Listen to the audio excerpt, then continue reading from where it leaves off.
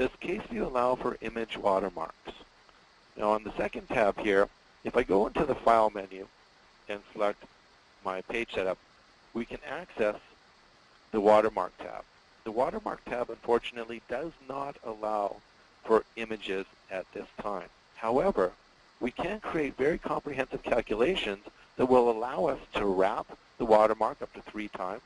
We've got a paragraph marker inserted inside the quotes. Shift-Enter will do that for me.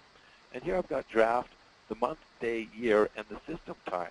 So if I click OK, and click OK to get out of that, and one more time, and then print preview this document, what we'll see in the print preview is that it says draft, today's date, and time right across the page. So although we can't put an image in the watermark, we can still do comprehensive calculations to put that information in there. Now let me close that, and I want to come to the second question. Do we have the ability to add a picture or logo to, or letterhead logo within a CaseView document to certain pages only?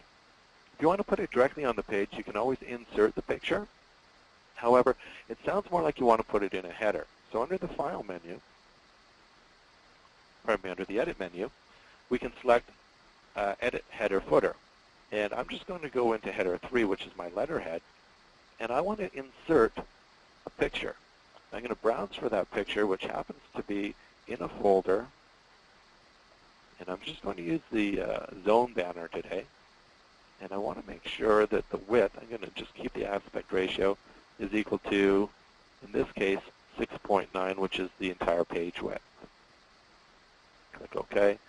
Now, I could also set it so that I'm embedding the picture, and I can show the picture while viewing it as well to make it a nice little clean item. So that is in Header 3. And I'm going to close the header. And notice in the Style window, right where my mouse is, there is an H3 beside the red chevron, indicating